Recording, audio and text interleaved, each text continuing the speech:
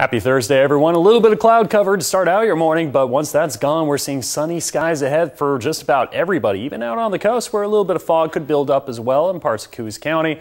I think we're going to be past a lot of that by about 10 a.m., 11 a.m. or so. Your temperatures, not too bad, seeing a little bit warmer in Brookings at 70 degrees, seeing about 67 for North Bend, 64 for Crescent City, otherwise mostly clear just about every hour of the day. In the West Valleys, your temperatures quite a bit warmer than what we've seen over the last few days by about 5 to 10 degrees depending on where you are. Seeing about 98 for Medford, where we're closer to about mid-80s to around 88 degrees yesterday. Seeing about 98 as well for Grants Pass, 97 for Montague and Wairika.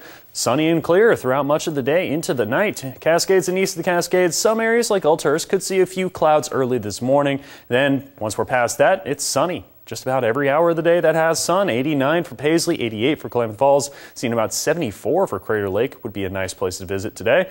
And the Rogue Valley warming up even more over the next couple of days to around 103 by Friday. Saturday seeing about 102 with some more cloud cover coming in Saturday and Sunday, but then just seeing about the mid-90s for Monday, Tuesday, and Wednesday of next week. Klamath Basin seeing that trend as well. Not quite as pronounced, no triple digits here, but Friday and Saturday definitely on the warm side to around 90 degrees by Monday, Tuesday, and Wednesday. Mount Shasta City seeing about the mid-90s to close to 100 degrees in some areas. And out on the coast, a little warmer over the next couple of days.